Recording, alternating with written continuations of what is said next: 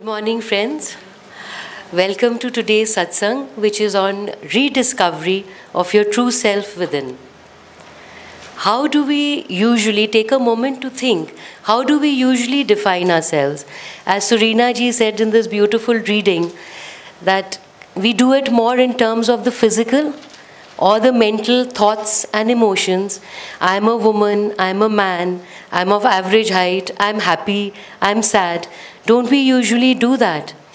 But is that all that we are? What are we? There's a very beautiful story by Sri Ramakrishna Paramhansa, a Bengali saint. And he says that there was a poor woodcutter living near the forest. And he barely manages to eke out a living also.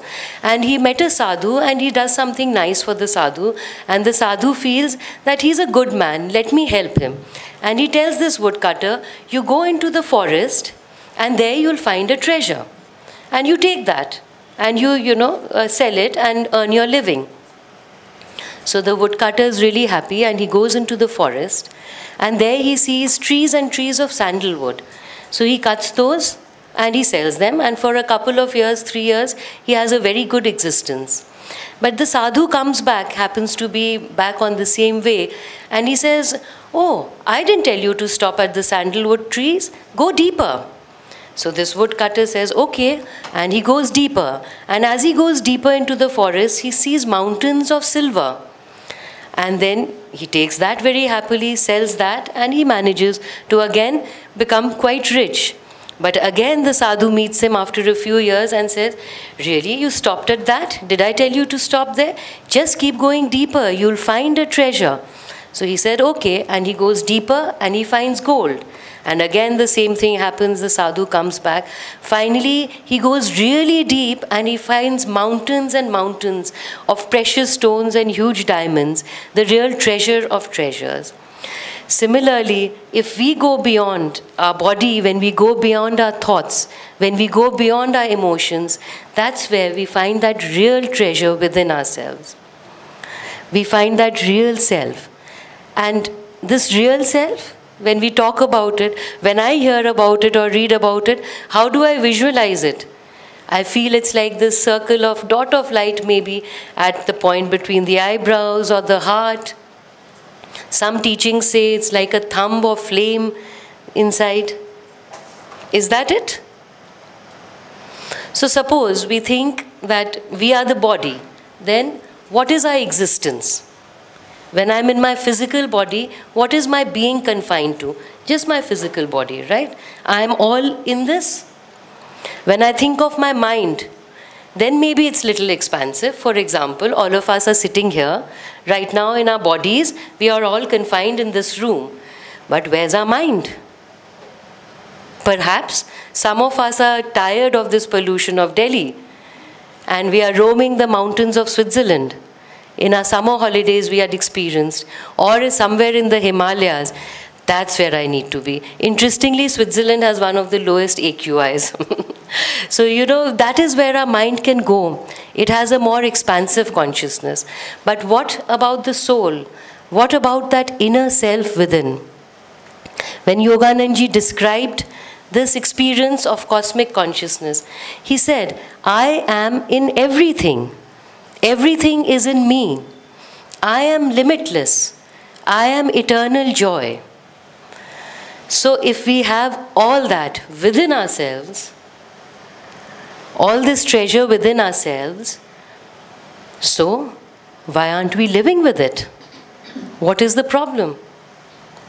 There's this analogy, even Shailesh sang that song, I am the bubble, make me the sea. What does it tell us? That we are like waves of the sea, right? There are waves of the sea on the surface, and then there's that ocean, unmoving, still ocean underneath.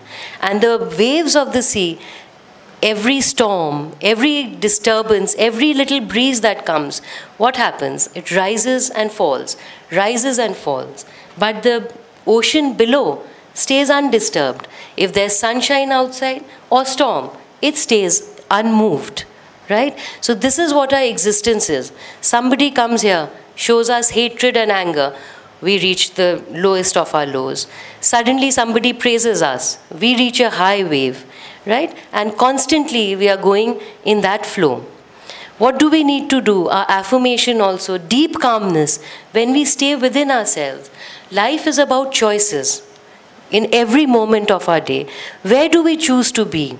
To be in that true self, like that ocean depth, or flowing like the waves, getting disturbed by every emotion, finding that to be the truth of our life, that I need to pamper my body, I need to pamper my emotions and thoughts.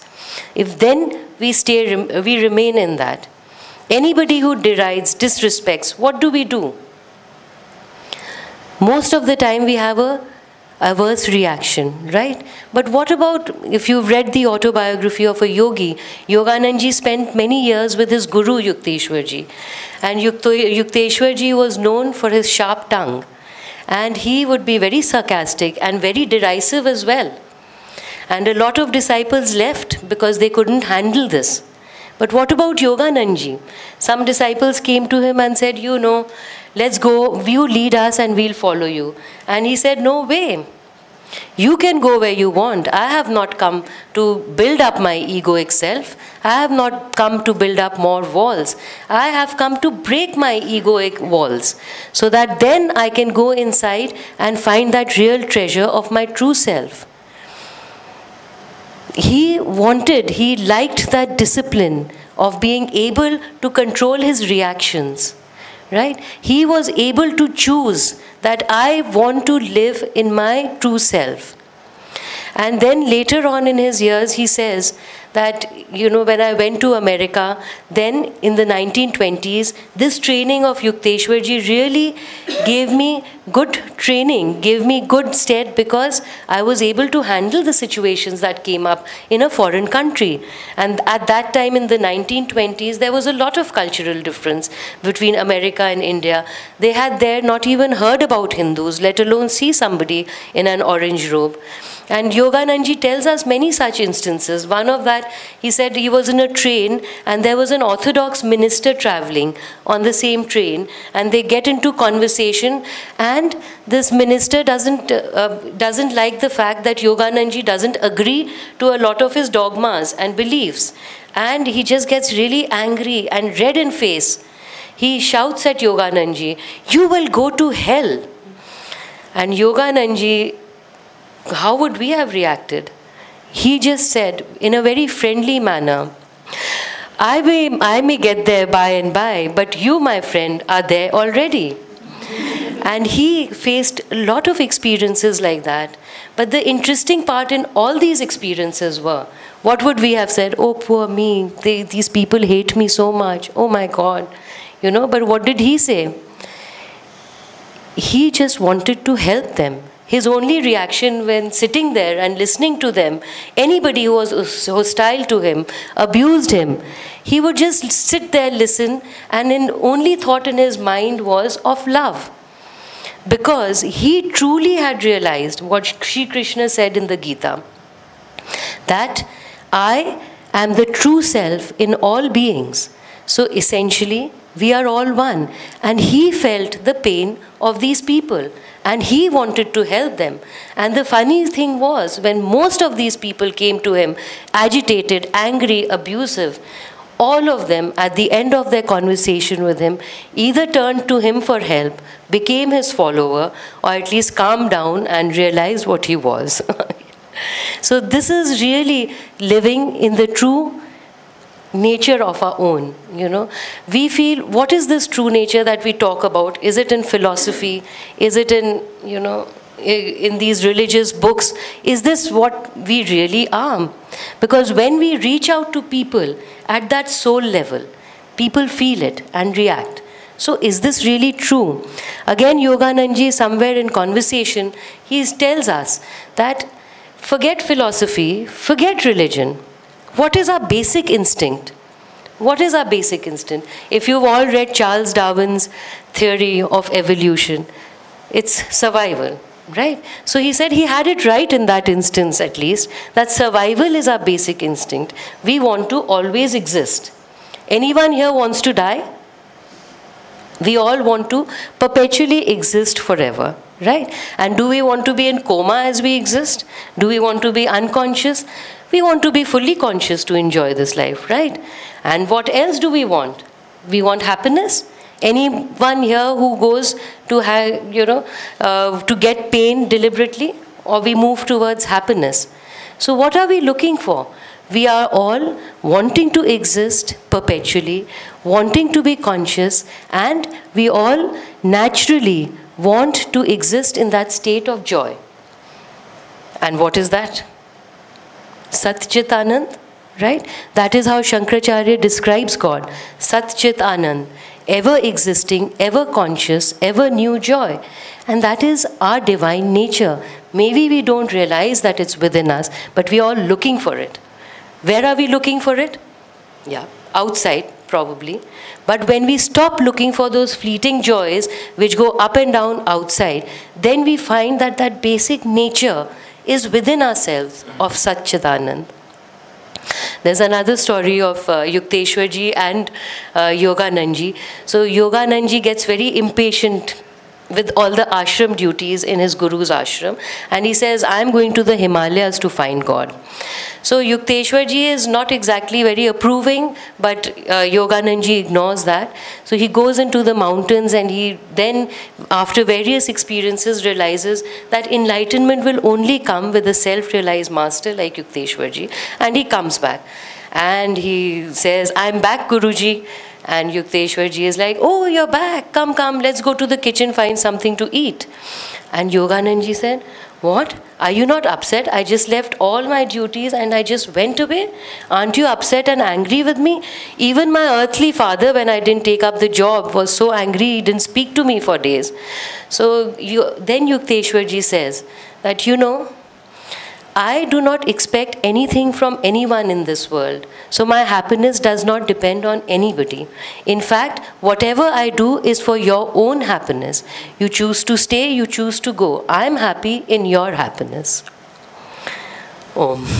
When I read the topic, I was thinking, what does this mean? And then the question came up, who am I? Now, I have been here with Ananda for many years, and I have read the teachings and, theoretical knowledge I have. Oh, yeah, I am the soul, Satchidanand. I said, does that really, how do I relate to it? Now, I had some experiences. I've had one grand, very brief experience of who I really am, the witnessing conscious. But for most parts, I am this body. So I kept thinking, what am I going to say in satsang? How does this topic really relate to me? So a lot of thoughts came up, and then let me share a very recent experience. And why I'm sharing this is that we perceive ourselves, we conceive of ourselves in many different ways. Maybe we think of ourselves at a macro level as a man or a woman, as a banker, as an industrialist, a teacher, father, mother, and there's so many of them. But at a subtle levels also we keep, having these preconceived notions which we form of ourselves. So this is one of that story. And how we can break through, how we can go within to who we truly are. So it's a small story. Very recently I went to Babaji's cave, and I drove down alone, and I reached a place called Dwarahat. It's a small town just before the final, where the road ends, near Babaji's cave, where I was going to stay. So it was Dashera, Tuesday. The marketplace was closed, empty, and I stopped there to buy some fruits, and I was hailed by this elderly gentleman from South India. They wanted a lift. They were also going to Babaji's cave, and it turned out they were going to stay at the same place where I was staying. So I gave the two a lift. Now this elderly gentleman is very bubbly and very talkative. I don't like to talk much. So he's very excited, man, I'm coming for Babaji's cave for the first time, and I'm going to receive so much of energy. And I go, what? I've been here twice. I don't remember. I don't experience receiving any energy. So this was the first doubt that was put in my mind, and I was thinking, I said, maybe, I'm not ready to receive the energy. Maybe I've turned the cup of my heart upside down, and Guruji and Babaji they're trying to give me energy, and I'm not ready to receive it. So that thought comes into my mind, and I'm really troubled. So on the way, there is this Devi ka mandir, and I stopped there. Previous visit to that area, I had a wonderful experience, and I tell my hitchhiker guest, husband, wife, I said, look, I'm going up, so you can come up or you can stay here. So they come up, we have to climb some 365 steps, and we go up to the mandir and do the darshan, and there is a small place dedicated to Babaji. I sit there, I meditate briefly, I come down, and these gentlemen and this wife, their lady, they are coming down. And when we meet up in the car, this gentleman is emotional about it. Virtually with tears in his eyes, he is expressing gratitude that because of me, they have managed to, do the darshan of a Devi on Tuesday, on Dashera, and they are so excited. And I'm stunned. I wanted to go, I went, I did the darshan, did namaste, offered the puja, the prasad, and I came back, and I never thought of it. I didn't give it any more importance. And here this man is so, and you know how I took it? I have no devotion. I am dry. This man is devoted, look at him. And with these two thoughts, my next 2 days were terrible. I was depressed. Truly. Believe me, I said, leaving my family and going off, they're not very happy. So I have to be a little rude or rough or, curt. And I'm saying, why am I here? I'm missing my work, I'm losing money, my family, my mother, my wife are not happy with it. Why am I coming here? I don't receive that energy. I have no devotion. Why? So third day, something miraculous happens. At least that's the way I look at it. So I go, and there is some gentleman, another gentleman from, who's that Rajnikant, who's a devotee of Babaji. So some family member, I'm told, is there. He's doing some puja. And I'm thinking, yaar, wah. This gentleman has come with entire paraphernalia, or prasad bhi hai, or puja bhi kar raha hai. So I get a prasad, and I'm, thank you Babaji, prasad mila aaj, kam se kam, kuch to mila. And then they leave, and then I go inside the cave, and I see people have put beautiful flowers on the edge. There is a diya, and then another tomb. People have come with their offerings. I come here empty-handed. What? No devotion. So, and then I team up with these 3 other people, and then we go and we do a havan, beautiful little havan, just by the side of, there is another spot, and then we see another cave, we explore, we don't go inside, but yeah, the cave is there. And then coming back, I'm thanking Babaji that, okay, maybe it's a coincidence, but I take it as a sign that you are, giving me this experience, and I'm very happy. And then suddenly I start running down the mountain. So those of you who have gone to that cave, you'll know it's pretty steep. And I'm skipping and I'm running, and the thought comes to him, why is there so much energy in me? Where has this energy come? And then, oh my God, I'm being given a tangible evidence, experience of the subtle energy, so that I understand that yes, I may not identify it, but I do get energy when I come. Babaji has read my thoughts and received, sort of given me that experience. When I reached home and I shared all my experiences with my family, my daughter said, Dad, look, that gentleman's devotion was more emotional. You are devoted also, but it's less emotional. And I realized, yes, she's right. I have devotion.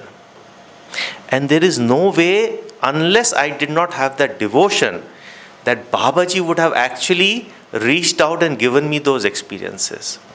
So here, suddenly, I was shown my truer self. I'm not saying the ultimate true self, but one little peel was removed, And that preconceived notion that I had formed because of extraneous circumstances, that no, I have devotion in me, I do have love inside me, I do experience energy. Now, another small thing I would like to say, as Surina ji was reading this thing, and I was reminded of a Bollywood movie song, attracted by false glamour of material pleasures, it squanders its wealth of inner peace, etc. Sense objects, however, and sense experiences can never give man the peace and happiness it wants. Now, I have read these many times. You know the Hindi, this thing, the sher, लाखों ख्वाहिशें और हर ख्वाहिश ऐसी कि दम निकले, or something like that. हजारों ख्वाहिशें, I have लाखों. Anyway, I have करोड़ों ख्वाहिशें. And I know this. I know the teaching. But as the Hindi movie song goes, दिल है कि मानता ही नहीं. And I realized that I have all these, threads, tentacles going out to the sense pleasures and my desires. And I drive to work every day. I love driving. Because of this odd even thing, I decided that and I have been wanting to previously also, to take the metro to work. So I did take the metro to work. And when I was in the metro, what I realized was that, there are people all around, and you look at somebody and the judgmental part of me gets active. Maybe it's the color of hair or the clothes, or there are two people sitting and talking, or maybe there's a young couple, and stories, judgmental, and the stories, and, things start off. So I noticed that. I said, why? Why should I be like that? So I closed my eyes and I started chanting Om at chakra. Just go up and down, go up and down. Have you done that? It's wonderful. Now, we are taught to withdraw our senses, right? So just by closing the eyes and bringing my attention to my chakra, I was actually able to change a lot of it. So why I'm sharing this with you is that perhaps little by little we can actually reduce our interaction with the world while being in the world. Hat Kam Vich, this is Bulle Shah's this thing saying, Hat Kam Vich or Dil Yar Vich. So thank you.